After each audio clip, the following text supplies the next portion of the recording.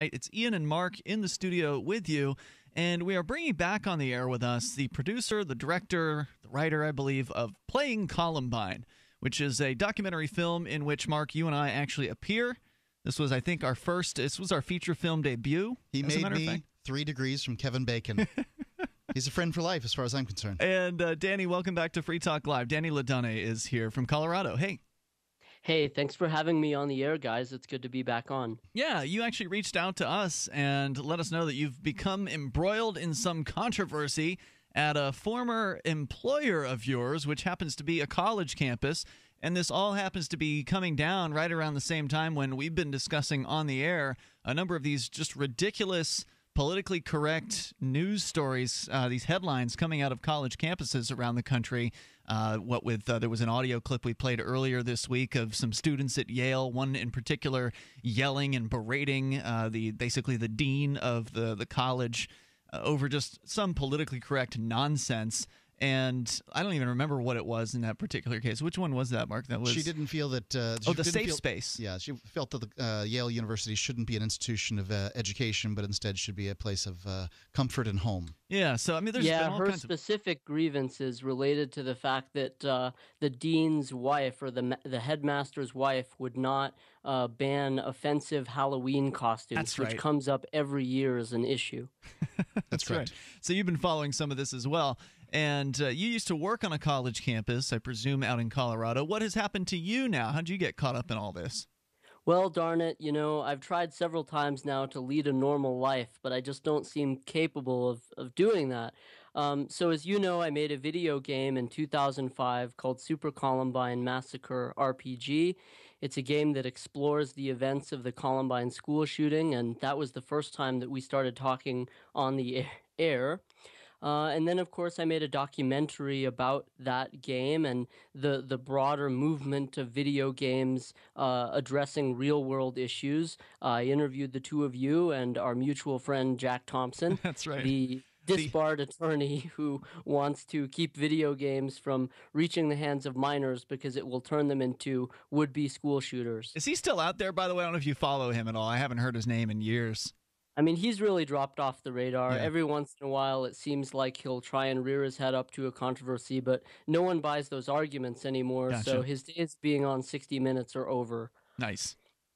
So what happened to you, I guess? I mean, yeah, the reality is I moved back to Colorado in 2011. I started doing video work and teaching media production, which is my area of expertise, and I was having a great time. We ran an annual film festival every year, and some of your listeners might know about a film we showed 2 years ago now called Derek J's Victimless Crime Spree. Yeah, that's right. You did a Q&A session over a video link with Derek J., the star of the movie, which, of course, people can see the whole film over at victimlesscrimespree.com. So you were teaching basically film production?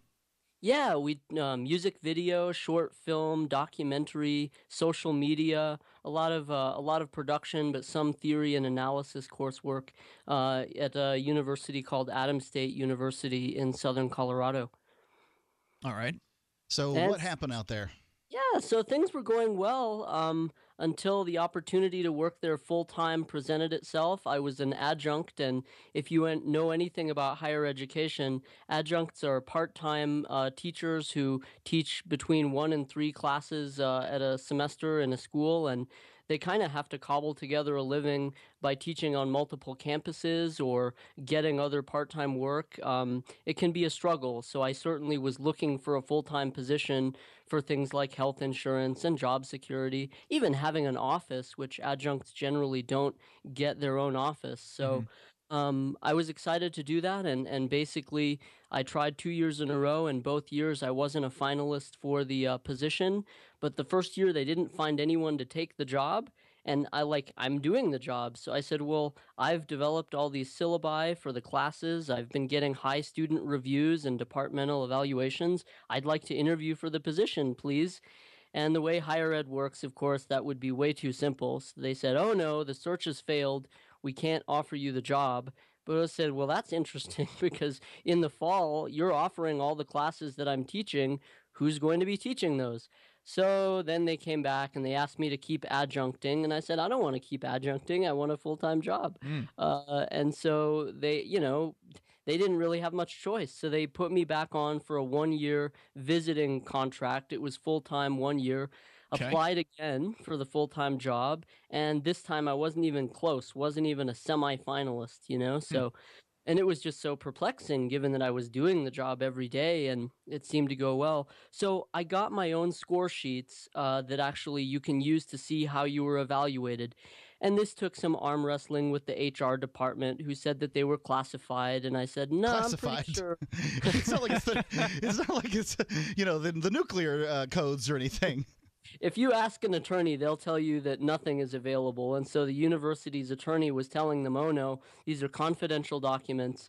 So I filed an Open Record Act request, and they would have had to make a compelling case as to why it would harm the public interest to release these score sheets. So I received them and I reviewed them, and I found a lot of problems, simple problems, complicated factual issues.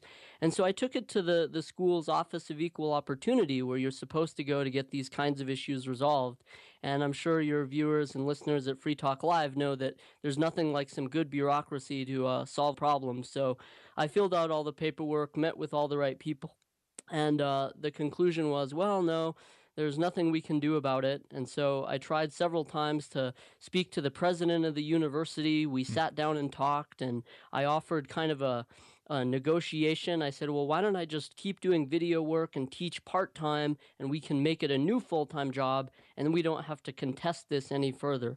Well, they didn't want to do that. We got a new president in the fall. I went to the Board of Trustees in October, and I said, look, my issues still aren't resolved. Could we go to mediation, sit down at a table, and figure out what's going on? And they didn't respond to that. Instead, what they did do is issue me a letter to my house stating that my alleged behavior was threatening the university, and that I was a threat to campus safety. So You're I was fired. I was banned from campus, and if I were to set foot on this public university property again, I would be arrested on the spot. So this is a stunning turn of events. Yeah, I mean, so one day you're teaching the course and everything's going fine, and then the next day you're banned from campus. Yeah, it felt that way. I mean, this took a period of months to de-escalate to this level. I mean, pretty soon the university just refused to meet with me, and I said, wait, my case is still open. These issues aren't resolved. And they said, no, you're not an employee, so we can't meet with you. I said, but I'm not an employee because of this problem. Right? So there was a circular logic going on. Then they shut down my email account. Then they canceled my video work, which was totally separate from teaching, and I never got a straight answer as to why my video work was now also canceled. But it wasn't just a budget cut thing. The guy who'd been hiring me for video was told by the president that he could no longer hire me.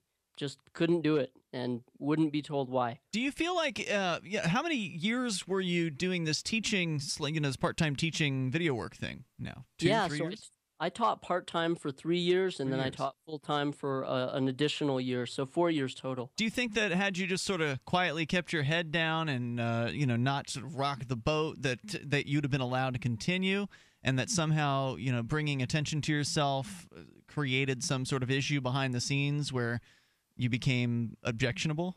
Yeah, the short answer is yes, and the long answer is absolutely yes.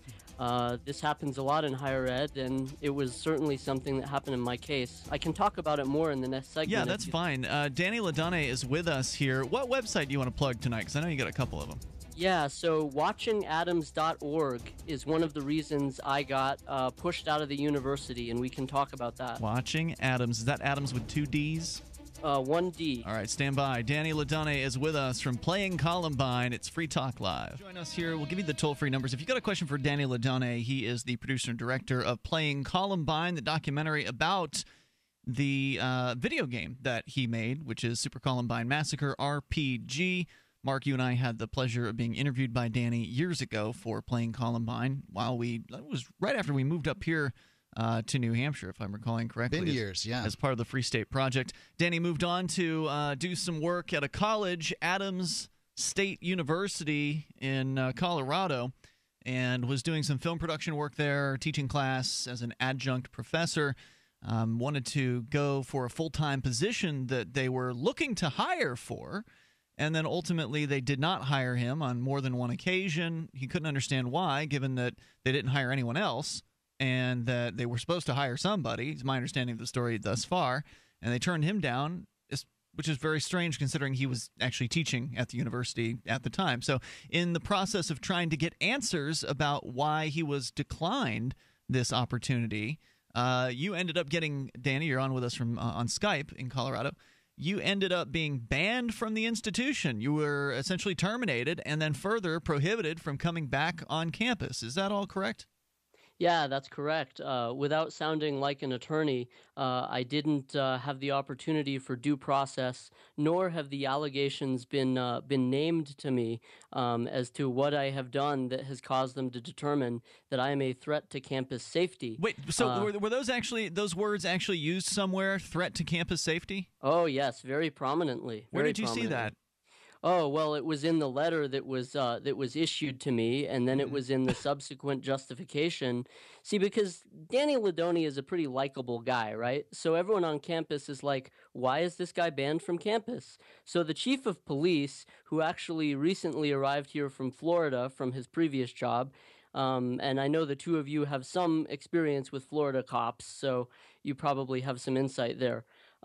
He basically emailed the campus to say, no, this guy was a threat to the campus safety. He made a video game about Columbine 10 years ago, and now he's engaged in all this irrational behavior and making people feel threatened, and he could go postal at any time. So therefore, the police chief had to issue a piece of paper to me, and because he's handed me a piece of paper, I am now no longer a threat to the campus. Now, you're probably wondering if anyone actually searched my home or interviewed me or performed a psychological evaluation. None of those things happened. They just issued me a piece of paper saying I was banned from campus, and now everyone there is much safer.